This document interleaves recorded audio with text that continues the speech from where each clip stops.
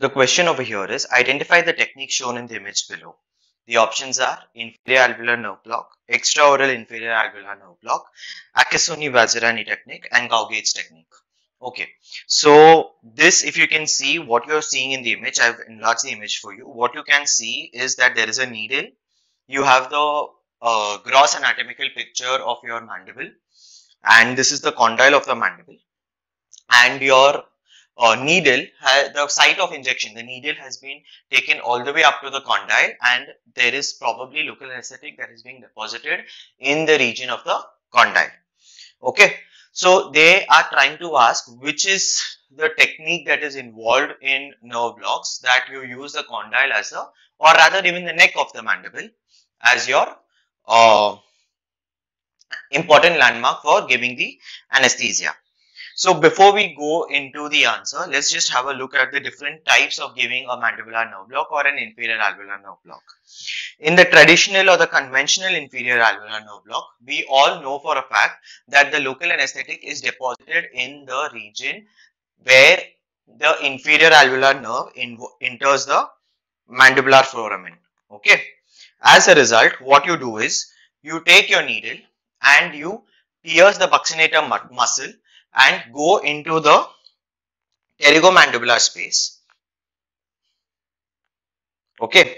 By going into this space, what you do is you deposit the local anesthetic solution lateral to the medial pterygoid muscle, just at the entrance of the nerve into the mandibular foramen.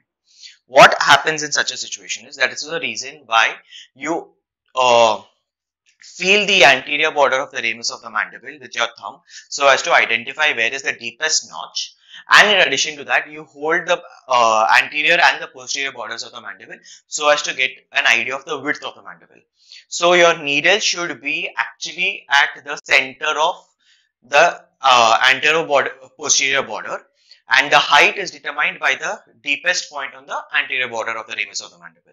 As a result of this, your local anesthetic solution gets deposited at the exact region where you want it within the pterygomandibular space. Another important question that was asked was which of the following muscles are pierced when giving a mandibular nerve, an inferior alveolar nerve block, and the answer to that is your buccinator muscle. Okay. Now, then you have another technique which is called as the anterior technique. This technique is not very well followed. Why? Because it is very difficult to probably identify where the alveolar nerve block is going to be. So it's better to not go into the details of that.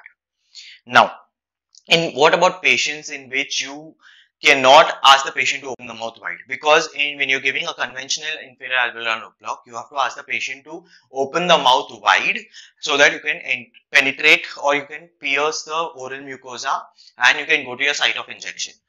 Patients with trismus, patients who are going to be having OSMF, in such situations, what happens is the patient cannot open their mouth wide. So what is going to happen is you have to probably give another nerve block technique, which will ensure that the entire anesthetic solution is deposited in the region that is necessary. So that is where the Vazirani-Akesoni technique comes into picture. Over here, what happens is you ask the patient to bite. The patient is supposed to bite. They completely occlude. The occlusal line is the landmark for your penetration of your needle. So what you do is when the patient bites, you have an occlusal line.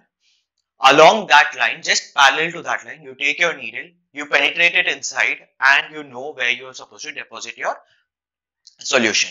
This is primarily indicated in patients with OSMF or trismus. Now, there are situations where after giving through the conventional technique also, see, because the greatest disadvantage of the conventional technique is that you have the inferior alveolar vessels along with the nerve. So there is a very high chance that you might cause a hematoma formation in that region. So in order to avoid that, you can probably give the nerve block at a higher level where you have the nerve present primarily and you do not have the blood vessels. As a result, hematoma formation will be very less. And that is your Gauge technique. In the Gauge technique, what you do is, you take your needle and you penetrate it at a higher level than what the position of the nerve is. So if my nerve is going to enter the mandibular foramen Here, I will take my needle and I will penetrate it at a higher level, just at the region where it is entering the mandible or where it's coming close to the mandible. So in such a position, there are the alveolar nerves, the blood vessels aren't running parallel to the nerve. And because of that, it is going to be easier to achieve uh, the nerve block in a much more easier way. And this technique is what is called as the Gauge technique, where you take your needle all the way up to the neck of the mandible or the condyle, and you penetrate and you deposit the local anesthetic solution over there. As a result, you do not have hematoma formation. So coming to the question over here, like I told you, because it is at a higher level, the answer is going to be Gauge technique. The IANB is your conventional IANB technique that they're talking about. An extraoral IANB technique can be given in patients where you penetrate the needle either from below the ramus or rather below the body of the mandible or posterior to the auricle. But usually this is not preferred very well in patients. This can be used again in patients who have trismus or patients who are unconscious. And then you have the Akesoni-Vazirani technique, which we had discussed, is primarily in patients with trismus, where you use the occlusal line as your landmark.